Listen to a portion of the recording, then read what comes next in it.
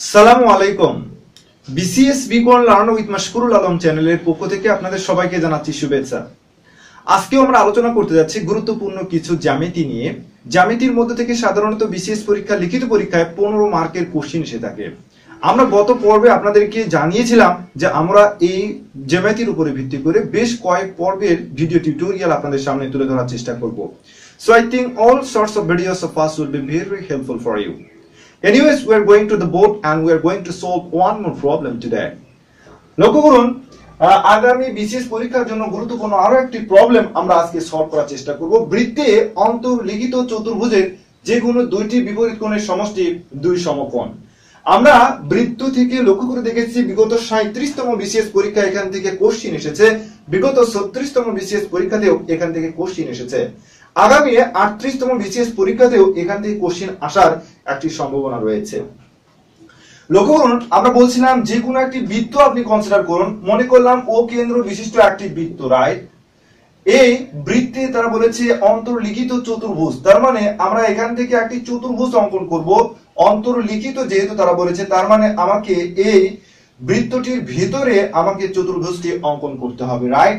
তার মানে এটি যদি আমাদের এ হয়, এটি বি, এটি সি এবং এটি হচ্ছে ডি, রাইট? এরপরে আমরা প্রমাণের স্বার্থে আমরা এটিকে যোগ করে দেব। তারা মূলত বোঝাতে চাচ্ছে, লক্ষ্য করে দেখুন, যে বৃত্তে অন্তর্লিখিত চতুর্ভুজের যে কোনো দুইটির বিপরীত কোণের সমষ্টি দুই সমকোণ।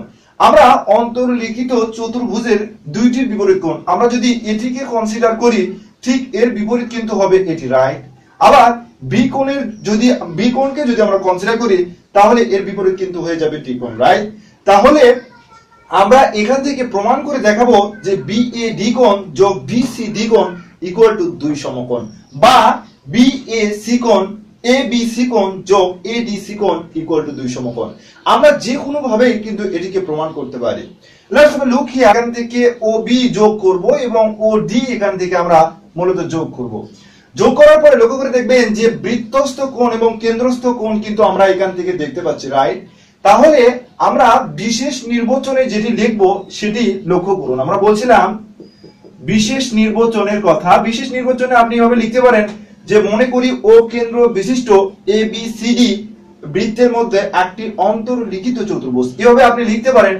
এরপরে তাহলে প্রমাণ করতে হবে যে বিএডি কোণ যোগ বিসিডি কোণ ইকুয়াল টু দুই সমকোণ। লক্ষ্য করে দেখুন, প্রমাণ করতে হবে মূলত আমরা বলছিলাম বিএডি কোণ যোগ বিসিডি কোণ ইকুয়াল টু দুই সমকোণ। এটি মূলত তারা এখান থেকে বোঝাতে যাচ্ছে এবং ভেরি ভেরি ইম্পর্টেন্ট একটি উপপাদ্য। লক্ষ্য করে দেখবেন যে এটি আগামী পরীক্ষাতে আসার একটি প্রবল সম্ভাবনা রয়েছে। আমরা এরপরে অঙ্কনে যেটি লিখব সেটি লক্ষ্য করুন। অঙ্কনের মধ্যে আমরা প্রমাণের স্বার্থে কিন্তু আমরা কেন্দ্রস্থ কোণ উৎপন্ন করার জন্য আমরা কিন্তু বি কমা ও এবং ও কমা ডি যোগ করেছি। লক্ষ্য করে দেখুন, বি কমা ও ও ডি কমা ও যোগ করি। আচ্ছা, আমরা কেন মূলত এখানে যোগ করলাম? আমরা কিন্তু একটি থিওরি জানি যে বৃত্তস্থ কোণ কেন্দ্রস্থ কোণের অর্ধেক, রাইট? তাহলে যেহেতু এখানে বৃত্তস্থ কোণ আছে, কেন্দ্রস্থ কোণ তৈরি করার জন্য আমরা বি ও আর ও ডি যোগ করেছি এবং এখান থেকে দেখতে পাচ্ছি যে কেন্দ্রস্থ কোণ উৎপন্ন হয়েছে। তার মানে আমরা যদি চাপ ধরে কনসিডার করি, তাহলে আমরা বৃত্তস্থ কোণ পাবো, সঙ্গে সঙ্গে আমরা কেন্দ্রস্থ কোণ পাবো। লক্ষ্য করে দেখুন, এবং খুব সহজে এটিকে কিন্তু প্রমাণ করা যেতে পারে। তাহলে প্রমাণে আমরা যাচ্ছি, প্রমাণে আমরা গেলাম। এরপরে লক্ষ্য করে দেখুন, সর্বপ্রথমে বিসিডি চাপের উপরে দণ্ডমান আমরা এভাবে লিখবো পরীক্ষার ক্ষেত্রে। লক্ষ্য করে দেখবেন, বিসিডি চাপের উপর দণ্ডমান বৃত্তস্থ কোণ। বৃত্তস্থ কোণ কিন্তু এভাবে লিখতে পারেন, বৃত্তস্থ কোণ। এখান থেকে আমরা দেখতে পাচ্ছি বিসিডি কোণের উপরে বৃত্তস্থ কোণ কিন্তু হচ্ছে এই কোণটা, রাইট? দ্যাট মিন্স বিএডি কোণ ইকুয়াল টু কিন্তু আমরা লিখতে পারি বৃত্তস্থ কোণ ইকুয়াল টু কেন্দ্রস্থ কোণের অর্ধেক। তার মানে কেন্দ্রস্থ কোণ কিন্তু এখানে হচ্ছে মূলত বি ও ডি কোণ, রাইট? আমরা বলছিলাম কেন্দ্রস্থ কোণ হচ্ছে এখানে বি ও ডি কোণ। যেহেতু একটি থিওরি রয়েছে যে বৃত্তস্থ কোণ কেন্দ্রস্থ কোণের অর্ধেক, তার মানে এখান থেকে কিন্তু আমরা এটিকে এভাবে প্রকাশ করতে পারি, রাইট? তার মানে এটিকে আপনি 1 নম্বর সমীকরণ আপনি দিতে পারেন এবং লক্ষ্য করে দেখবেন যে এই বি ও ডি কোণ এটি কিন্তু কেন্দ্রস্থ কোণ হয়ে গেছে এবং এটি কিন্তু প্রবৃদ্ধ কোণ হয়েছে। তাহলে আপনি এটিকে প্রবৃদ্ধ কোণও কিন্তু এর সাথে আপনি লিখে রাখতে পারেন, প্রবৃদ্ধ কোণ। বিসিএস পরীক্ষার প্রিলিমিনারিতে একবার প্রবৃদ্ধ কোণকে কেন্দ্র করে কোশ্চেন এসেছিল যে প্রমাণ করুন যে 253 ডিগ্রি এটি হচ্ছে প্রবৃদ্ধ কোণ। প্রিলিমিনারি পরীক্ষায় এই কোশ্চেনটি সাধারণত এসেছিল। আমরা জানি 180 ডিগ্রি অপেক্ষা বড় কিন্তু 360 ডিগ্রি অপেক্ষা ছোট কোণকে মূলত প্রবৃদ্ধ কোণ বলা হয়। লক্ষ্য করে দেখবেন যে এটি কিন্তু 180 ডিগ্রি চাইতে বড় হয়ে গেছে বিধায় এটি কিন্তু প্রবৃদ্ধ কোণ হয়ে গেছে। এরপরে আমাদের স্বার্থে আমরা আরো একটি চাপ এই পর্যায়ে কনসিডার করব। লক্ষ্য করে দেখুন আমরা প্রথমে বিসিডি চাপ ধরেছি, সিমিলারলি বিএডি চাপও কিন্তু আমরা কনসিডার করতে পারি, রাইট? আমরা কেন কনসিডার করব? আমরা বলেছি যে বিএডি কোণ যোগ বিসিডি কোণ ইকুয়াল টু 2 সমকোণ, রাইট? তার মানে আমাকে এই বিসিডি কোণ কিন্তু নিয়ে আসতে হবে। লক্ষ্য করে দেখুন তার মানে বিএডি চাপের উপরে দণ্ডায়মান, বিএডি চাপের উপর দণ্ডায়মান বৃত্তস্থ কোণ, এভাবে আপনি লেখার চেষ্টা করবেন বৃত্তস্থ কোণ। আপনি সিমিলারলি লিখুন এখান থেকে বিএডি চাপের উপর দণ্ডায়মান বৃত্তস্থ কোণ, তার মানে এই কোণটি, দ্যাট মিন্স বিসিডি কোণ কিন্তু আমরা এখান থেকে পাচ্ছি, রাইট?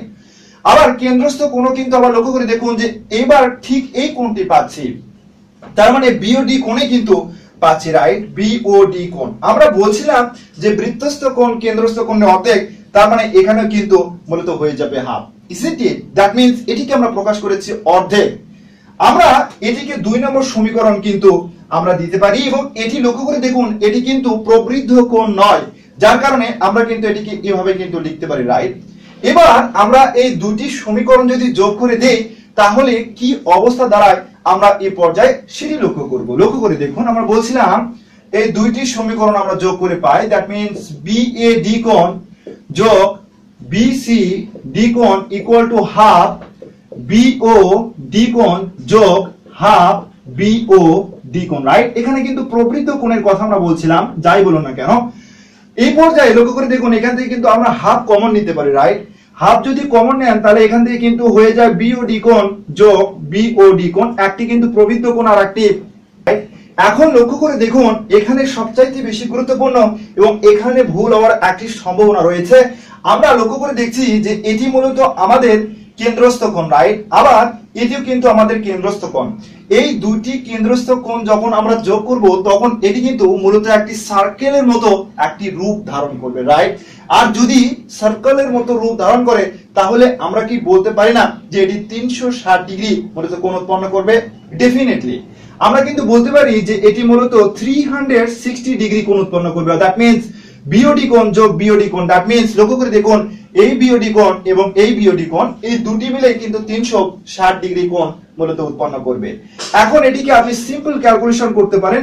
সাধারণত পরীক্ষায় কাটাকাটি করার চেষ্টা করবেন না, কেননা এখানে মার্ক ডিডাক্ট হওয়ার একটি সম্ভাবনা রয়েছে। এরকমই রাখার চেষ্টা করবেন এবং এখান থেকে সিম্পলি আপনি বলতে পারেন যে 180 ডিগ্রি।